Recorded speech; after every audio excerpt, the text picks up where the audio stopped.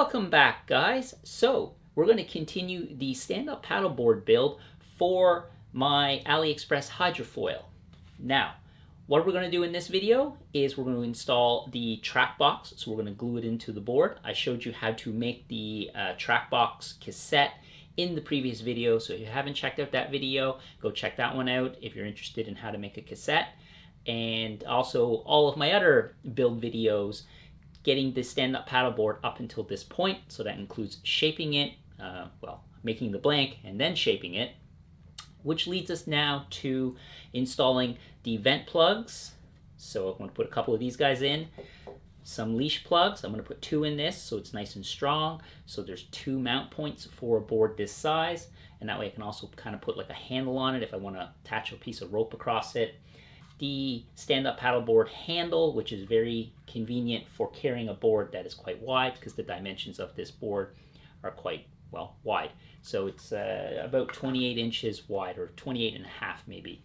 To do this, I have some 3D printed templates to help me out. Eventually, I will post these on Thingiverse, so if anyone wants to use these, they can as well. You can print them off yourself. So I'm going to make a whole other video on 3D printing and surfboard building.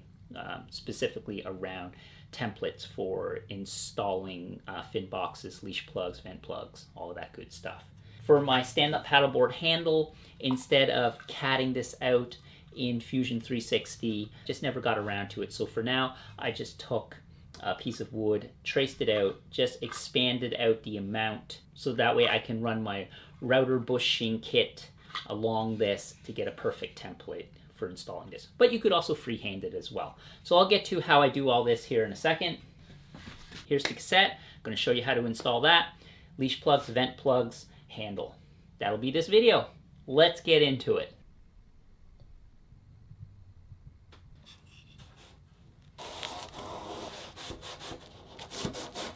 Alright, I've already covered this in other videos. How these templates work is I use this bushing kit for my router, and there's the bit.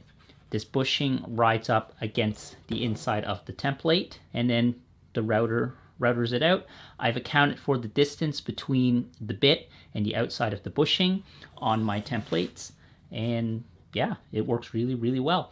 You could also make these templates out of wood like I've done for my handle. So if you don't have access to a 3D printer, you can certainly make templates out of wood as well. And then I just need to measure the height of my leash plug and account for the height of the template, which is 9 millimeters. And once I get that adjusted, I'll router this out. The height of this leash plug is 14 millimeters. 14 millimeters add 9.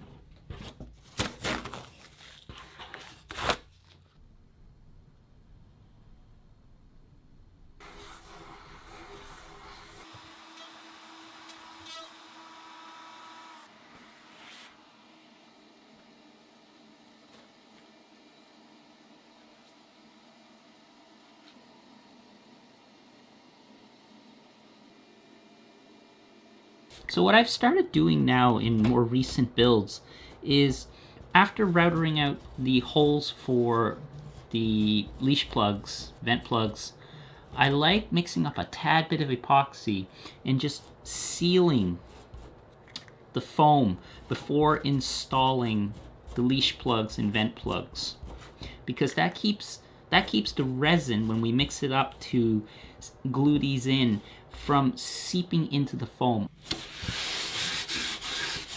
So what I'm doing right now is just taping this up so I don't get too much polyurethane glue everywhere when I glue in the cassette, because it's got some low spots in here. When I was kind of hollowing this out, I used some fiberglass cloth that I cut up just to build it up a little bit, just to fill in those gaps. Everything else is pretty level.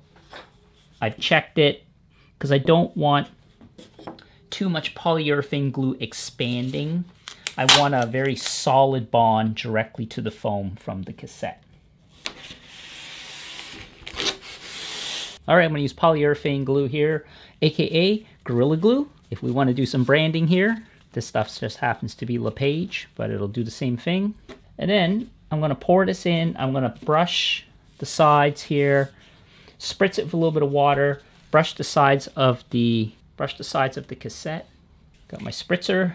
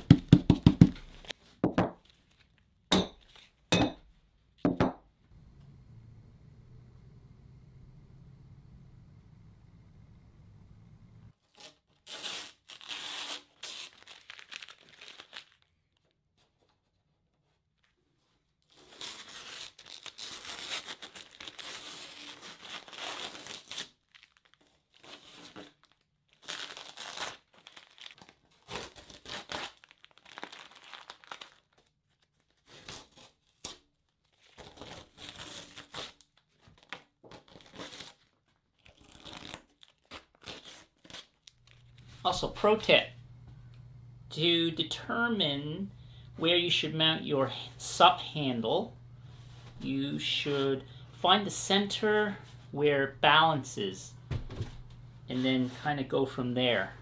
So right about there's where it balances, and I'm going to put my handle in that spot. So right about there's where it balances, because that makes it so much easier when you're carrying the board. It's not like flopping forward or back. You should also take into account the, you're shaping just a SUP, the fin location as well, the weight of the fin. I've installed the Trackbox in this as well, because that has a little bit of weight into it, and then I balanced it and then determined this was the spot for the handle.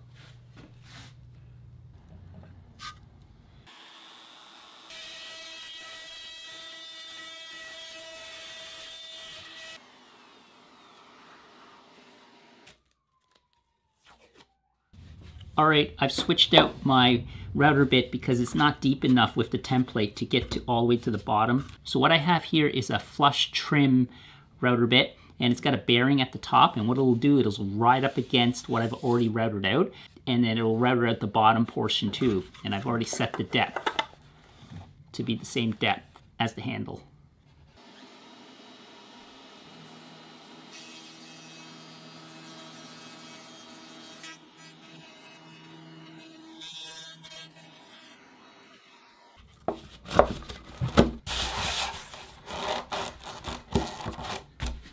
I'm going to mix up a little bit of epoxy to glue in the plugs, and I love using these little syringes to mix up little tiny amounts of resin. It's super accurate and it works really well.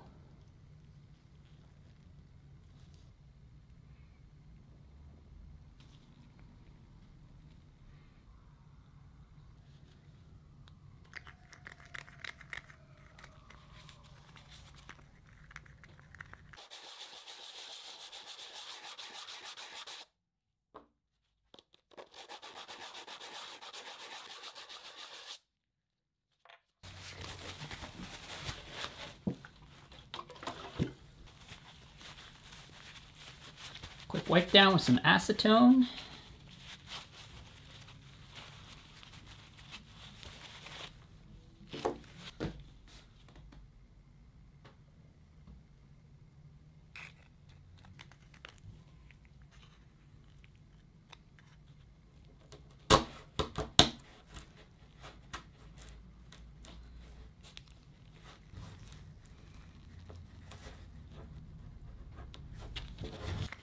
sometimes I thicken the epoxy for installing these leash plugs and vent plugs with some Cabosil. So you can do that too if you want it a little thicker.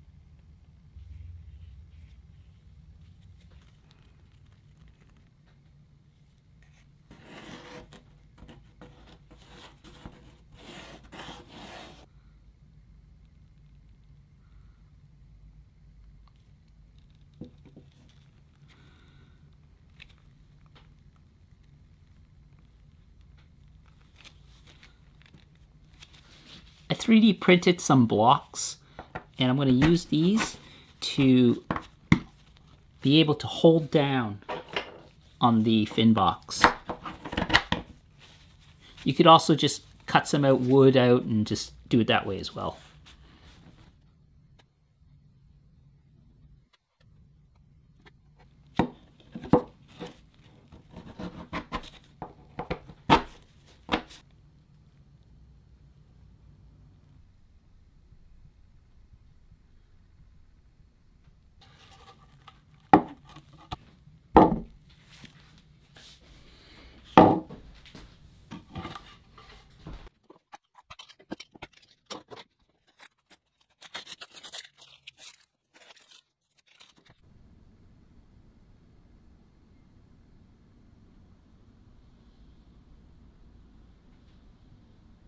What I'm doing here is I've mixed up some epoxy and I just want to fill this in because it's recessed.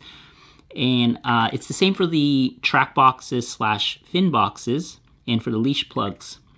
And the reason why I'm doing this is because that way when I go to laminate, I'll get a really nice surface to laminate on that isn't recessed, so the fiberglass won't droop in it. A lot of times what happens is if you leave it like that, the reason why they have it like this is so that you can laminate this in and then the fiberglass goes over it. But at the end, when you're sanding, you sand this open. Some people or some companies, what they like to do is to give a really nice clean flush look is they'll laminate over this and then they'll cut this out so it'll be flush. So what I did was I routed this down so it's flush with the board, and now I'm just filling in this extra little bit, this recessed amount, because it makes it a lot easier when I'm laminating to get that nice fiberglass to be level all the way across, and then I'm going to use a flush trim bit to cut this out. So that should be pretty good. When I look at it now, yeah, looks pretty good.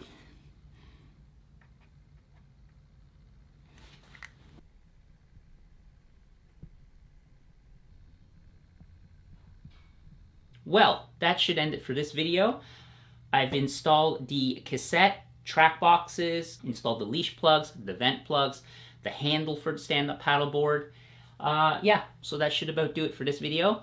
I've been keeping track of the time, the amount of hours that I put into each build section of this board, and this one took 5.5 hours to do all of that. Now that might sound like a lot of time, but that's because I had to make the cassette box, I had to mess around with this. This is a little new to me. But you know, if you're just installing like leash plugs, vent plugs, maybe the handle, and just some fin boxes, it certainly wouldn't take nearly as long because those are much simpler to install. But the cassette did add some time to this. So to recap a little bit about the cassette, I'm thinking that the cassette should be nice and strong. I've already done this on my Prone board before, although I had more of like an I-beam structure. It went all the way through the board. But because this foam is much denser, I'm going to put enough layers of glass when I glass this. I think I should be fine. The purpose of the cassette is to distribute the stress of the foil that gets transferred into the board or into the track boxes, then into the cassette, out to the softer foam. So that kind of distributes out all of that stress. I think it should work fine. We'll see what happens. But I think my solution here, because I couldn't find pour foam, will work. Should work really well. Okay, next video, I'm going to be sealing the board, and I'm going to do the fabric inlay on this stand-up paddleboard. I think I'm going to do a fabric inlay on the bottom of the board, and I'm going to leave the deck of the board just plain, because I am putting an EVA mat on that I ordered from AliExpress. So yeah, it should be interesting. Okay, thanks so much for watching. I will see you guys in the next video.